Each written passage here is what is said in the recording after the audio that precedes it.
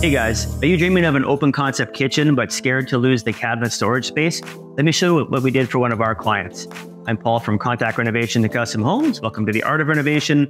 So here we had was the classic U-shaped kitchen. We had a wall here that divided the kitchen from the dining room.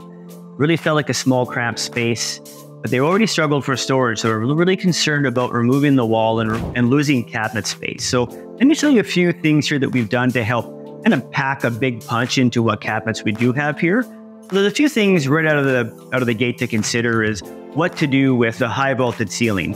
You can see behind me here we have some quite high upper cabinets, and those are for the occasional use items, but at least you have somewhere to store them. Great way to get kind of clutter out of sight and still keep it within the area where we might need to access it. Same thing with above the fridge here. We have this nice upper cabinet, and as you can see, it's designed here now to be able to store their cutting boards and their cookie sheets.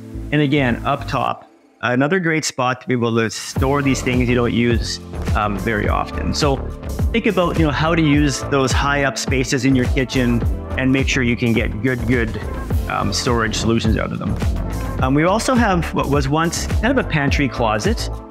So here now we've converted this into something that has pull-outs, and that makes a big difference.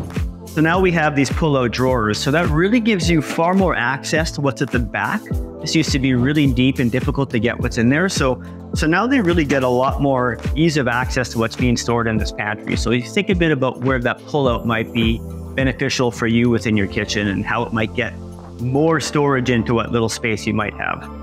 Another great option here is below the kitchen sink, instead of your classic sink cabinets, cupboard doors, here we have the double pull-out. Here you have garbage and recycling, as well as space behind it to store your cleaning supplies and other things. So another great way to maximize each square inch of the cabinets that you do have. And also other items like we have these pull-out features.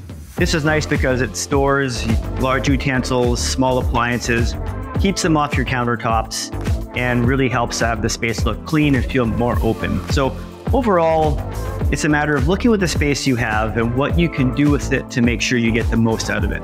Here's one more cool little tip here. Here we had a little kind of a passway through the kitchen.